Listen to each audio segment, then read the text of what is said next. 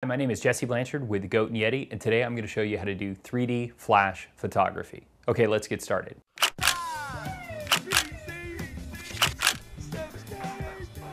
This is what you're going to need. 2 cameras, strobes, a 2.5mm cable. Note, this is not the standard 3.5mm like what you'd see at the end of headphones. A power strip, battery adapters for your cameras, and the Robert rig. Now, the Robert rig is going to allow us to get nice and close to our image and get really good roundness. Now, the Robert rig might seem a little intimidating at first, but it's really easy to use. Attach your first DSLR to the top camera mount and your second to the rear camera mount. Next, plug both cameras into the same power source. Use the 2.5mm cable to connect the cameras to each other. Lastly, connect the sync cable to one of the cameras. You may need to use a hot shoe adapter to do this. Now, in regards to syncing 2 DSLRs, there's a lot of information on the web about how this can be done. I tested a lot of methods and was not very successful. I even had some stuff built, like a custom Y splitter here for a wired remote. Didn't work. So the method that I found to work was to get the lenses on manual focus to make sure that live view is off, and then also to use AC power adapters for both cameras and to get both of those adapters plugged into the same circuit.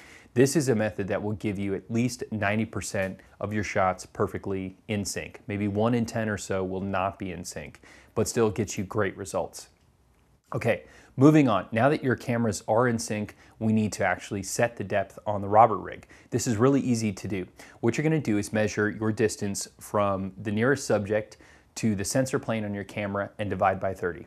So let's say you're 900 millimeters from your subject, you divide it by 30, you'd want to move it over 30 millimeters. I like to use millimeters as it makes the math much easier. So once you've got your number, you want to slide your top camera over by the distance and lock it down. For more depth, you can slide the camera a little bit further, or for less depth, you can move your camera a little bit less. It's that easy. Now, I have to do a quick warning. I've been using this method with my cameras without any ill effect, but you want to research and make sure that you can do the same kind of linking and not do damage to the equipment that you're going to be using. Okay, moving on. Working with strobes in 3D is not that different from traditional 2D. There's just a couple key things to keep in mind. First, you're probably going to want a large depth of field, so I would suggest stopping down the lens and increasing the power to compensate.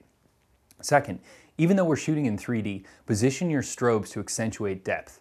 There's a whole host of great depth cues outside of binocular vision, and we want to take advantage of as many as we can to really increase the impact of your image.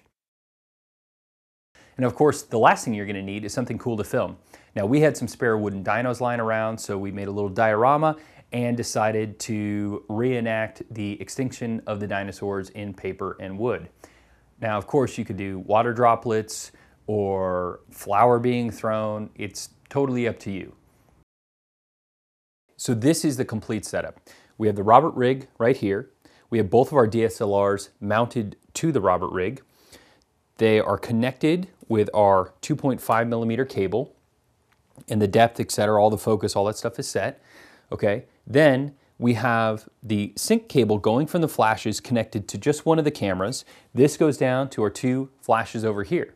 Now, to take a 3D photo, all you do is you get your water, your droplets, your flour, whatever, and you go 1, 2, 3, and you'll just push the button on one of the cameras. So let's try it. Ready? 1, 2, 3.